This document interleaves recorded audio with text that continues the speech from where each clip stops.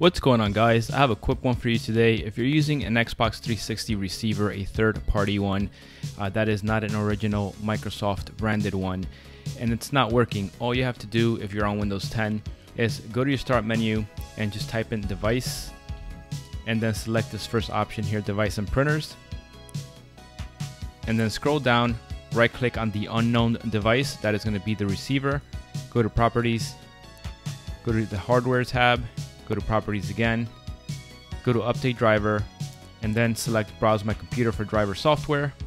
Let me pick from a list, scroll all the way down, select Xbox 360 peripherals, click next, and you can scroll down and select one of these two Xbox 360 wireless receiver options. Click next on that, and when this comes up, just say yes, and then just close it out, okay, and then you can see that now your receiver is recognized. Now the only downside to these receivers is that if you do go ahead and unplug it from the current USB port that it is on, it will go back to an unknown device and you will have to do this all over again.